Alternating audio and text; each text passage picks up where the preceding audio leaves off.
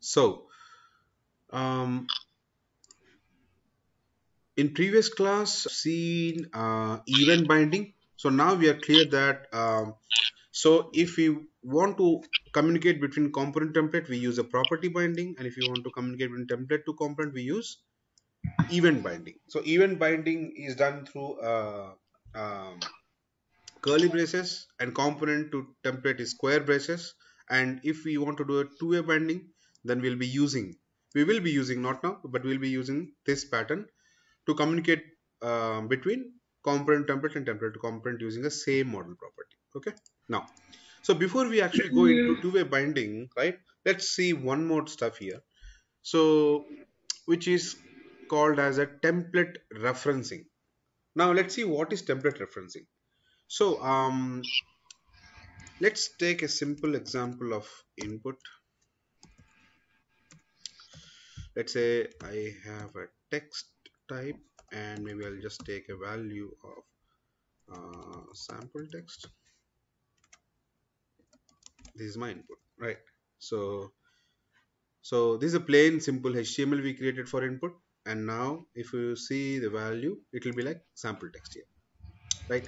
So maybe just to look it better, let me just place it on top of button, maybe a quick break. So I have a sample text and click me. Okay, click me is a button. Now, so in this text, right?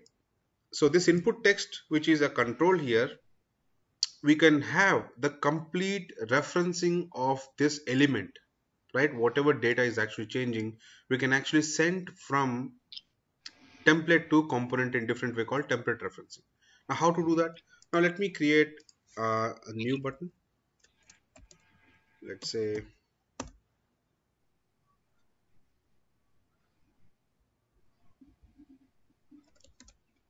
so this one, let me call it as something sample click. So here, let's take, now let's see the binding. So again, I'm gonna bind the click event to a new function. Let's say I want to say read text, for instance. So this is my simple function I have. So let's create the same function in my component.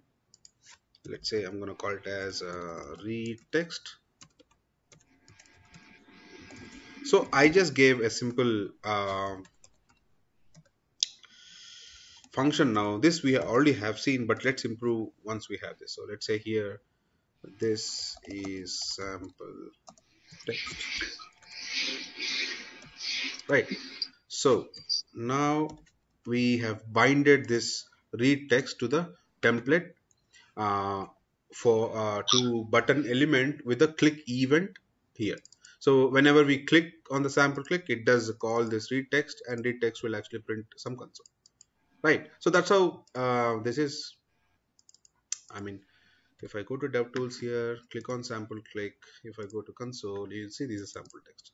Now, so now what my main theme here is, when I click on any button, I want to actually get the text of my input box, whatever I enter, and then I want to uh, communicate that to component so that it can show it in my console, right? So let's see how we can actually do that. So now whenever we actually use an event, we can actually pass the reference of a complete element itself. Now how can we do that? So whenever we have an event binding, it does provide something called a dollar event, right? Or we can also pass a complete reference, as we are talking about the referencing or passing a reference from template to component. We can actually refer, so any element we can actually refer to element in different ways, and one of the way is providing an unique id. So now how can we provide unique id? We have seen this part in previous class called hash. Let's say this is my input text, for instance, right? So this is the unique referencing id which we have for input element. Now I can actually pass this my input text, right, to the function which we have created. So I can just say my input text as a parameter value. Now the same stuff, let me take within the function. Let's say here, I'm going to pass, let's say I'm going to say element, for instance, ele, which is element. Now we are actually passing input, the id of an input, which means this is going to pass everything as such. Let's just print whatever is coming up. Let me just print this element as is, and let's see what exactly we're going to get, right? I'm just printing the same element property, argument, whatever we're actually passing from here, and then we're just printing it. Now let's go back to browser, and let me just delete all the breakpoints. We don't need any breakpoints now. Remove all breakpoints. Go back to console. Okay. So now, so the value is this is the input, and this is a sample. Click on it. Now, if you see here, right, this is going to actually give the complete input. So this is a input element which we passed. Can you see this one? So this have a unique identifier.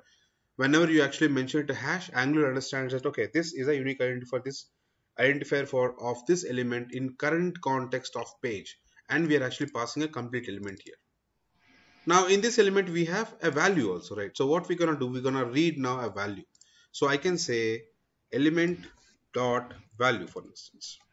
Now this will automatically read whatever is provided within this input. Now let's go back to browser again. So now I have sample text. Click on it. Now you can see it's a sample text. I can change something here. New text here, for instance. Click on it. You can see new text.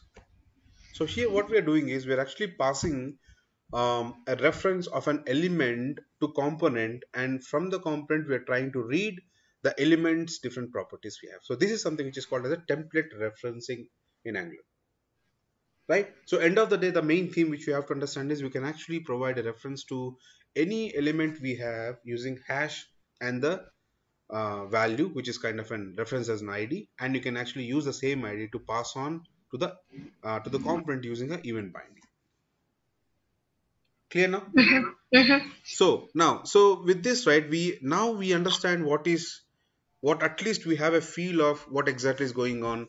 How we So can what actually. is that called? Hash some my what is that called? So this is a unique reference for this, Reference. yeah, Okay. for this element which we are providing, so that I can actually understand. See, if you use a normal HTML and provide a hash, it doesn't understand. As this template is actually rendered on top of a component which is an Angular component, it does understand whenever it is actually rendering, right? It does understand. So now let me go back to the browser and let's go to this element, HTML element. Let me show you. See, if you see this HTML element, that unique referencing is not even available here. Can you see this?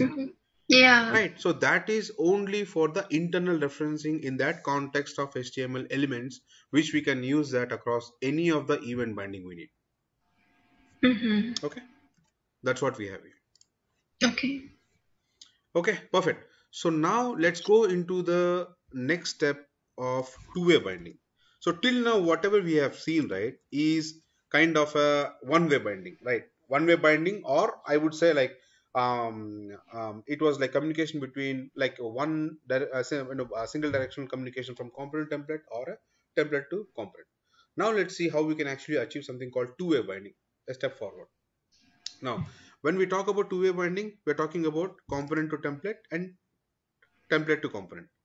Now, so we know that in order to talk to component to template, we have to use square braces, which is property binding. Template to component is um, um, we have curly braces, which is event binding.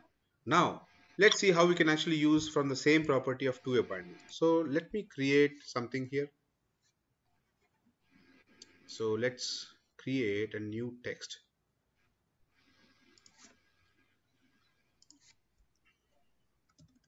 So let me give some BRs here so that I can use the space for new element.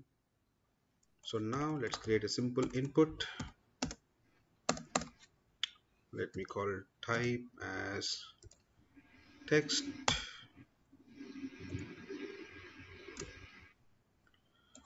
and let me take a simple property. Let me create a simple property first. Now in this component, I'm going to create a property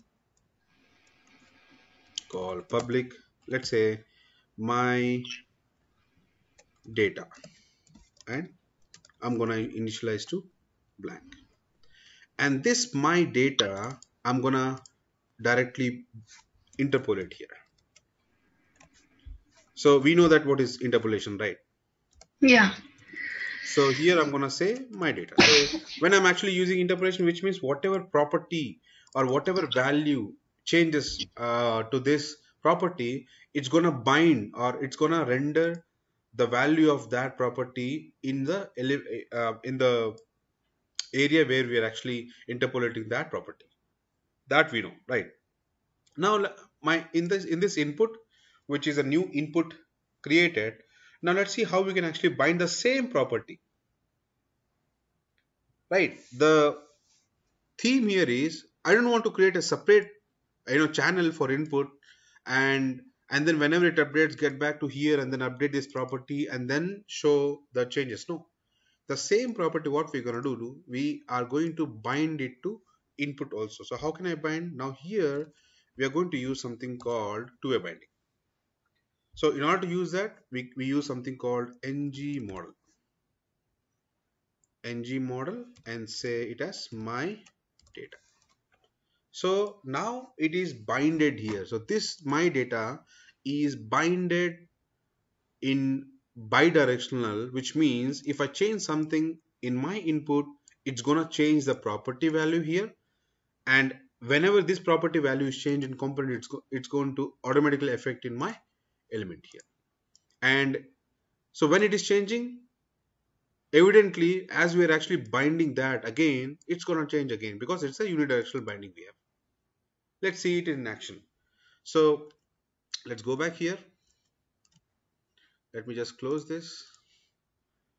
So any issue? Yeah, that's fine. Let the issue come. I think we'll understand what it is. So let's go to development tools. Now you can see here it says that cannot bind ng model since it is or it isn't a known property. So now ng model is something which is kind of a new, and it doesn't understand what exactly is ng model because the component or the imports which we have already provided, right, doesn't have any reference to this. Now, so in our app module, what we have to do is, because we have to provide the referencing for it, and that referencing is a forms binding.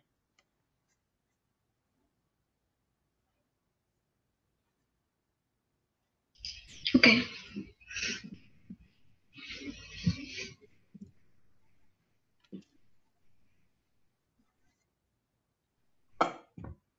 Excuse me. Sorry. So now what we're going to do, we're going to import, let's say I want to import. So now what we're going to do, so we have discussed these imports, if you remember. So these are the imports which are kind of a commonly applied or commonly exposed or commonly available or accessible to all the components which you are actually binding with this current module, right? So what I'm going to do, I want one of this module which is from Angular Forms. So Angular Forms, right? So which is called as my forms module, and then I'm going to expose this to components I have. Now with this what happens is whatever, so now anyways we are going to talk about forms in a great, I mean in a very elaborative sessions in future, but end of the day, as we are actually using ng model here, so ng model is something which comes or is a part of a forms module we have. So now once we go back to this component which is ng model here, let's see if compilation is successful. So let's save this. So compilation successful. Go back here. Now you can see it does understand what is ng model, right? So this is how now we understand what is this imports, right? Now I didn't actually give anything which is specific to this component, but I just imported something which is in imports of my ng module, and this actually got exposed to one of the component which is already binded called part2 component, and I'm in part2 component, and in part2 components HTML I'm actually using ng model. Now whenever my build runs, right, when it actually converts every element it has, now it understands what is ng model. And if you go back here to this element, now it does say that, yeah, I understand what is model here, right? And it actually converts to specific angular binding. So now let's say I'm gonna write something. See, so when I type something, it starts giving me the data, right? So which means what is happening? Three different things are happening here. Now I'm changing my value in here. When I change, this is binded to the component here. As this property changes, it's indirectly changing the value here also, right? So now you can see that this is happening in bidirectional. It changes from component to, sorry, template to the component, and from component as is actually changed, it directly hits back to component again. Now let's do one more action here. So let's take one more input. Let's say I'm going to have one more input here, and it is taking the same model. Now what should happen here? All the data, whatever, wherever I change anything, as I'm actually binding to the single property, everywhere it should be in consistent mode, right? So initially, let's say I'm gonna just give it as like it's blank something. Now if I go back to the, so can you see here? It says it's blank. It came from component, and even this came from component, and this came from component. Now what I'm gonna do? I'm gonna remove this. Say some value. Can you see here? What happens? It changes in my component value is updated here, and again it is also updated in this input. Now let me change from here. Here is it. So what is happening? So this is something which is like a strong binding we have, like where the data will always be consistent when you actually bind it to various elements you have, or various properties you actually do it in here. Clear? No, I'm still Yeah, that's fine. You want me to explain again? I can do that. So fine. like how they are linked. I'm checking. I couldn't understand No problem. fully. So now let's get one by one. Now we have this my data property defined, right? Yeah. Forget about inputs and everything. Don't So just, it's in which component? Part two it's component. we have only one component. Forget about everything. I'm working only in part 2 component here, Mm-hmm. and in part 2 component I have a simple property called my data, and this property Okay. is binded to my data here, right? Binded to text box. No, forget about Okay. inputs for now. Just forget about inputs. Let's say I don't Okay. have anything. I have nothing here. Let's say I have nothing Okay. here. Let's Okay. understand one by one. Okay. Now, Okay. do you understand this property? Forget about, I'm not using anything else. I'm just saying only this part. Okay. I Mm-hmm. just have one property. Forget about whatever we have done till now. There is nothing. Okay. In Mm-hmm. this component, I have just one property, and this property is binded to the specific template HTML through a interpolation binding. Yeah, Are that you I clear with understand. this? Now, Yeah, when I change some value here, what happens to this element? it will change. Yeah. So you can see here, this Mm-hmm. value will change. Is it clear? Yeah. Perfect. Now what I'm going to do, I'm going to create a simple input here. Forget about what exactly we're doing. Just follow these simple steps. Let's say I'm going to provide an input. Now why I'm taking input? Because I input allows me to change the data, right? Input allows me to change the data in HTML. That's why I'm taking input. Okay. So in this input, what I want to do is I want to use the same property to bind it. Let's go one by one. Don't just get confused into everything. Okay. Let's say I'm going to say value is equal to model. Sorry, my data.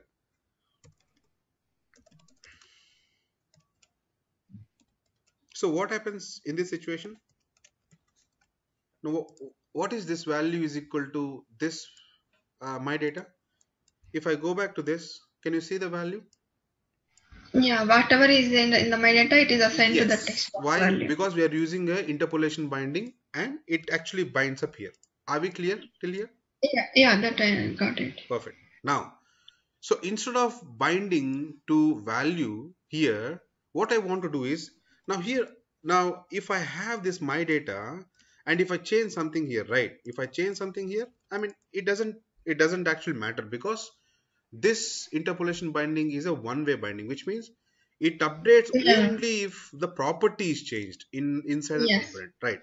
That's Mm-hmm. the only thing we have. Now, my intention is whatever is changed or whatever is updated in this input box, I want to update the property value also in the component. That's my intention, right?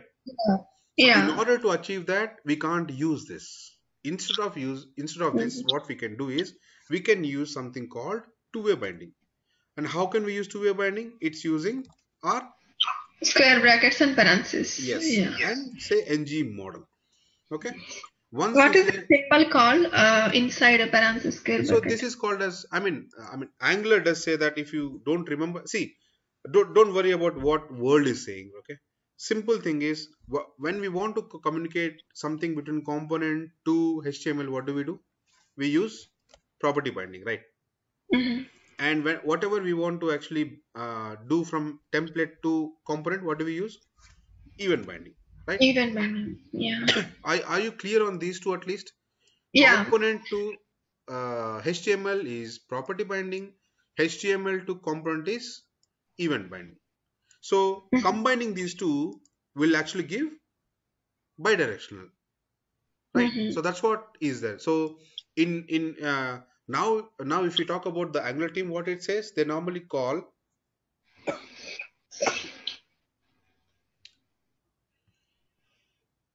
excuse me, excuse me. So they normally call banana in a box or a bin. That's what they normally call. Mm-hmm. Okay.